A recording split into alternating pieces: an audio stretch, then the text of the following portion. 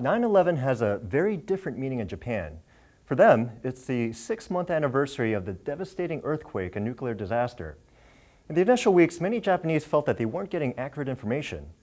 As our contributor in Tokyo reports, that's when social media stepped in. Here's Toshi Maeda. So during those initial weeks, we were not able to learn from television what, for instance, the worst-case scenario would be in terms of radiation hazard.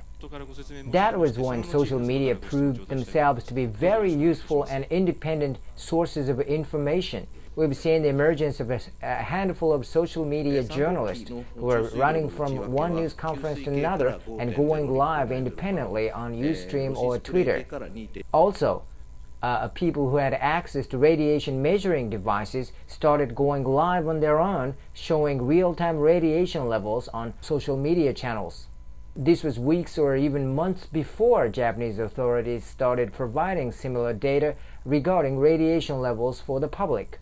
Doctors have also used social media effectively. A team of radiation therapists at Tokyo University Hospital created a Twitter account to provide their analysis of the Fukushima nuclear explosions and how they could affect people, especially small children.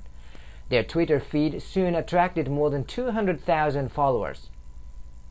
At a time when authorities were struggling to locate thousands of missing people, a person finder website launched immediately after the quake was very useful. Information about more than 300,000 people was provided there by the public only in a matter of 1 week. Meanwhile, for people living outside of the quake-stricken areas, a Facebook site was launched to urge them to stop panic buying.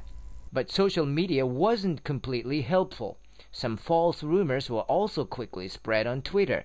One was about a toxic rain that went viral after an oil refinery east of Tokyo caught a fire right after the quake. Now, 6 months after the unprecedented disasters, social media is a critical part of the nation's recovery effort.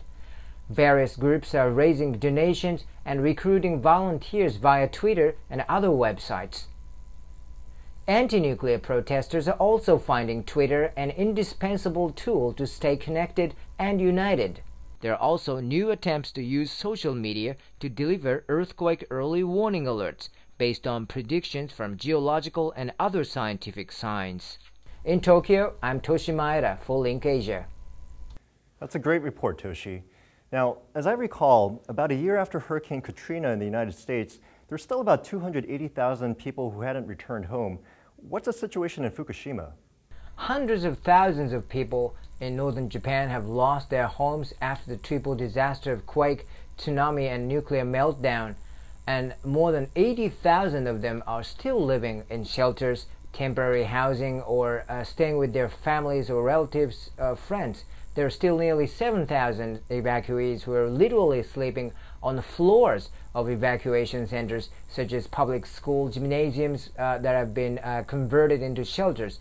The government was saying that it wanted the shelters to be closed by the end of August, but that didn't happen. The government missed that deadline. However, social media is keeping attention on evacuees, many of whom are old and without family to take care of them, with volunteers now tweeting about their day-to-day lives and reporting on what still needs to be done for them.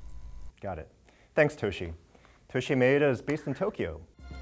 Link TV is the only U.S. network dedicated to global and national news, uncompromising documentaries, and diverse cultural programs. Programs which connect you to the world. To learn more, visit linktv.org.